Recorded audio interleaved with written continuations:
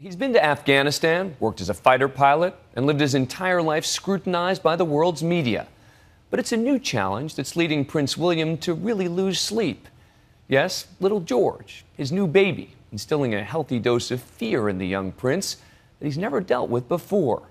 The first portraits of the king-to-be were released tonight as William opens up for the first time about the far more pedestrian challenges of being a pop. Here's ABC's Lindsay Davis. There he is, Prince George, the new heir to the British throne, eyes closed and fast asleep. He was just days old when his maternal grandfather, Princess Kate's father, Michael Middleton, snapped these first public photos in the garden of their family home in Bucklebury, England. And today, another first, Prince William opening up to CNN about his first few weeks of fatherhood. He's a little bit of a rascal, let's put it that way. So he either reminds me of my brother or me when I was younger, I'm not sure. But he's doing very well at the moment. And a second snapshot with the family dog, Lupo. The prince says there's no family rivalry between the two just yet.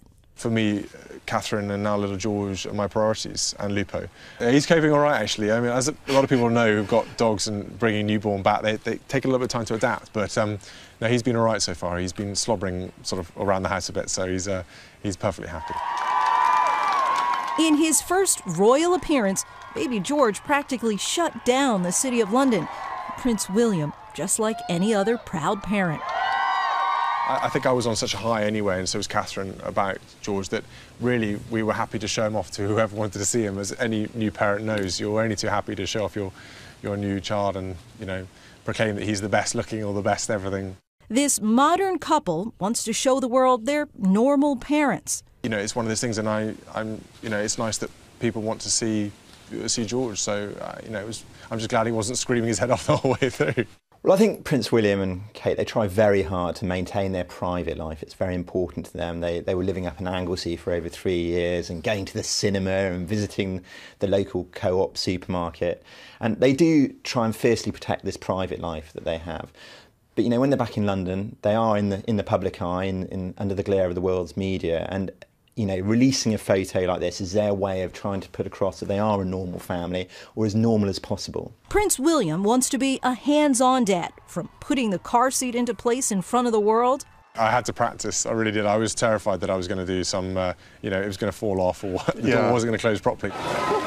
To driving his wife and new son home from the hospital. Well, the fact that Prince William had to put the future King of England in the car seat in the back of the Range Rover under the glare of the world's media was a pretty surreal situation. But William is keen to try and stamp a sense of normality on what is essentially not a normal situation. But he's fiercely protective of his family and his private life, and trying to do things in his own way is very important to him. I think the last few weeks for me have been a very different emotional experience, something I never thought I would feel myself.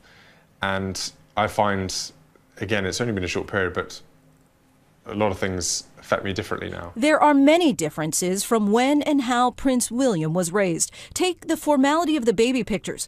Quite a relaxed setting with Prince George compared to this photo of a considerably older Prince William after his christening with his father and mother, Princess Diana. These newly released baby pictures of Prince George come less than 2 weeks shy of the 16th anniversary of her death.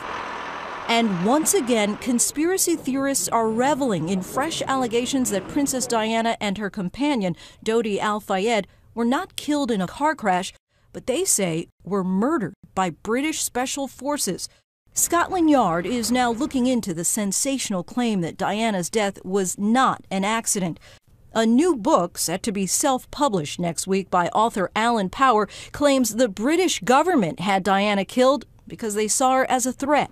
While the Scotland Yard says it's scoping the new information, officials say they're not opening up a new investigation.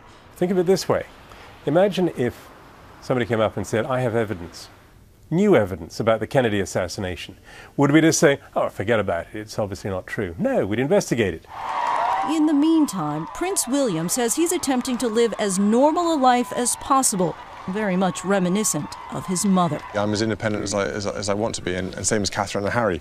We've all grown up, you know, differently to our other generations, and I very much feel if I can do it myself, I want to do it myself. Prince Harry was just in Angola earlier this week, following in his mother's charitable footsteps. He surveyed the area that is still plagued by dangerous landmines. And last week, Prince William took a few days' leave from his parental duties to attend an agricultural show in Wales. But he's already beginning to sound more like a dad than a prince. And let's face it, how many princes change diapers? Prince William calls it a badge of honor that he was the first to change baby George's diaper, or as they call it in the UK, a nappy. I wasn't allowed to get away with it. I had every midwife staring at me going, you do it, you do it. He's a little, he's growing quite quickly actually, but he's a little fighter. He kind of, he wriggles around quite a lot and he doesn't want to go to sleep that much, which is a little bit of a problem. Prince William's already thinking about passing down the values his father instilled in him, like protecting endangered species in Africa. At this rate, I'll probably whisper sweet nothings in his ear. I'll have toy elephants and rhinos around the room. We'll cover it in sort of, lots of bushes and things like that, make him grow him up as if he's in the bush. That is, until he's old enough to take him on a royal safari. But that's the least of his concerns for now.